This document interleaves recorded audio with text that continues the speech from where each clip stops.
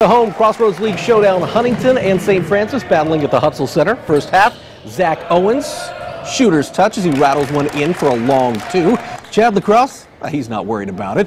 That's because the Cougars have Connor Lotzenheiser. He lays it up. Lotzenheiser from Convoy, Ohio with 27 points to lead the Cougs. Huntington North grad Connor Platt drills it, but Carroll grad Chandler White. Watch the former Charger play some bully ball down low. He had 18 and 8 as the Cougars win a close one, 80-75 over their rivals.